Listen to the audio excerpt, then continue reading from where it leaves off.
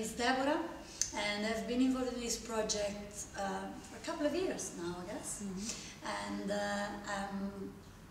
And I think I was drawn by the challenge of working with such a terrible thing, but at the same time it felt that it was interesting to actually work on it, especially I guess because my work as a theatre facilitator, I work a lot with refugees and asylum seekers, and so I guess I've always been very aware of what discrimination and prejudice, what kind of effect they have, especially with the people that I work with.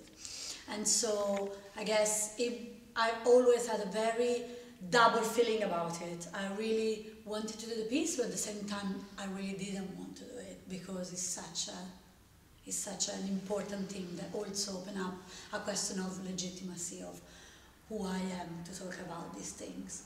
But the framework of the 10 stages of genocide is extremely interesting and is creatively very interesting. So I've been working with Nina and other collaborators for like the first year and a half, and then with this amazing team of women for the past year, and it's been a very, very important project for me professionally and also on a personal level.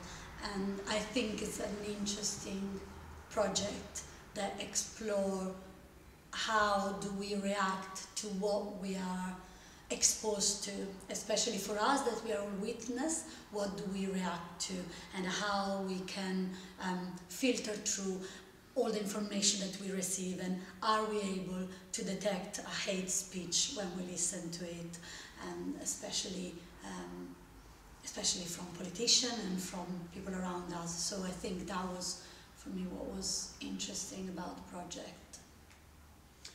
And is there any particular reason why you think this is a good piece to show audiences that are not like traditional theatre audiences?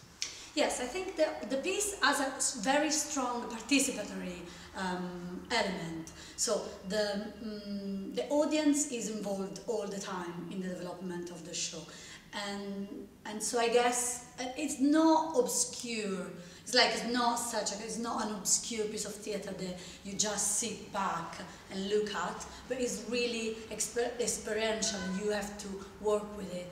And so I guess what will provide non-theatre audience is with a space of a kind of a playful space of reflection that gets a bit darker in the piece, but is still playful, and it offers an opportunity to kind of reflect over our own pattern of receiving information and receiving orders and receiving, perceiving what is responsibility, what is my role in society, and what responsibility I have. So I think it can engage anyone really in this level.